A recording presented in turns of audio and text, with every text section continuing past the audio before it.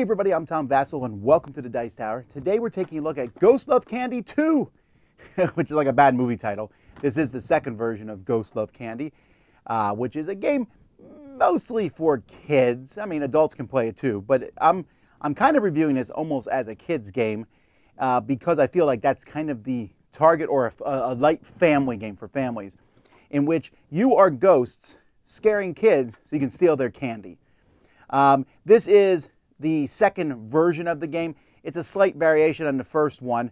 You don't even need to know the first one exists. Let's talk about this one. Here's how it plays.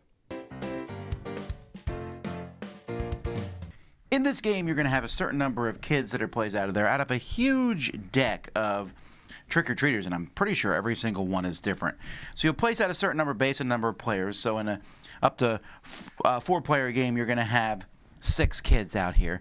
Each kid's going to have a random candy put on top of them. Sometimes you have stuff that's not candy, and if you draw one of those, you'll put another candy out there. Each player in the game is going to take a reference card, but most importantly, on the other side, this is going to tell you at the end of the game how much candy is worth for you. So for this player, lollipops are worth 0, and licorice is worth 5. For this person, lollipops are worth 5, gummies are worth 0. Some candy, like a full-size candy bar, of course, is always worth 5, but you're trying to collect the candy that will give you the most points. Each player also has a set of ghosts here from 1 to 9. Each round of the game, players are going to be simultaneously placing ghosts down and then revealing them. Whoever plays the highest ghost will go first. If there's a tie, players will draw a kid card here and look at the little tiny number down in the corner to break the tie. When it's your turn, you will place a ghost underneath one of the characters here. So let's say I place it under the love-struck girl. First of all, you get the candy that's there above that person, and you'll place it in addition to the 2 candy that you start with. So you'll be collecting candy as the game goes by. Then you get to take the action on the card if there is one. In this case, there is not one. So let's say the next person to go was Rowdy here, or the orange player. So they go here, they'll take the red candy. Choose a player that went before you in turn order this round. Take a treat of your choice from their stash. The pink person went before them, so they decide to take that full-size candy bar from me. Now, each player is going to do this. At the end of a round, you're going to add a candy to each person who's still on the board. But if somebody goes to a spot, let's say, for example, purple goes next. Purple goes here. There's no candy to take. However, the total number they play here, 8 plus 5, 13, is higher than the scare value of the love-struck girl. So they'll take that person, and they keep them until the end of the game. That's immediately replaced. Now we have a bounty hunter out here, and we'll add candy and so on and so forth. Here's the deal. At the end of the game, most kids are going to be worth -2 points. So you really don't want to scare most kids. In this case, the love-struck girl is also -2, but worth 10 points if you also get the vampire or the werewolf in front of you. So there's a few people who are worth points at the end of the game. Like if you get the dentist, each toothbrush in your stash is worth 3 points instead of -1. So there's a few that are worth points at the end of the game. But there is a whole ton of different characters that are in this game, all different ones. Which does range a little bit like, yes, obviously I want to dress up like Harry Potter. Not quite sure kids are dressing up like Breaking Bad. But there is lots and lots of different costumes here.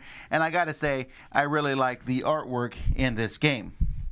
So everyone's going to be going until they played all 9 ghosts from their hand. At that point, the game is over. You will reveal your cards, tally up the points of your candy, check any kids that may be worth points or not worth points, and whoever has the most is the winner. I also, real quickly, besides the rule book's well done, but I do want to point out I really like this bag. That's just a cool bag that comes with the game. Easy enough to fit your hand in, and looks like a nice little Halloween bag. And the artwork on all the different cards for the ghosts is also different. Easy to tell them apart both in color and how they look. Okay, so Ghost Love Candy 2, first of all, I love the fact that there's every kid is different. There's a ton of different kids in this game. The artwork, I think, is fantastic. I want to give a big shout out to that. I just think it just looks beautiful. Danny Devine, this is a very simple game he's designed here. There's going to be some luck in the game. So For example, you saw that Love Struck Girl. She's 10 points if you see the werewolf and or the other creature that she gets it with. And I think there's Romeo and Juliet in the game, things like that. But that deck is so big, you're going to go through a tiny fraction of it. Those combos may never show up. Now, you know that taking these people, but you got to realize that. Also, you know, sometimes you play numbers down and someone plays the same number as you. So there's a little bit of, you know, opponent randomness or the candies that come out. But that being said, I like it. You have to realize there's a bit of what we call take that in the game because there's a lot of, I'll do this to you, I'll do that to you. And I'm not always a big fan of that, but because this game is so light, and honestly, I would use the word charming on this game. The idea of collecting candy and having candy be worth different values for different players works really well. I mean, licorice might be 4 for you and 5 for me, but 2 to Susan. So Susan doesn't really care about licorice, but she's also watching what we're taking. And sometimes she might take it because she's like, well, I know licorice is 5 for them. And so I have a choice between licorice, which is 2 points, and the sucker, which is worth 3. I'll take the 2 points because Tom's collecting a lot of it, so it's probably worth a lot to him. Now, I might be adding more strategery than is actually in this game, but the game itself is very short. You're playing those 9 cards. The idea of playing the high card, letting you go first, but also having a very high possibility of you scaring the kid and getting the kids, and most kids are -2.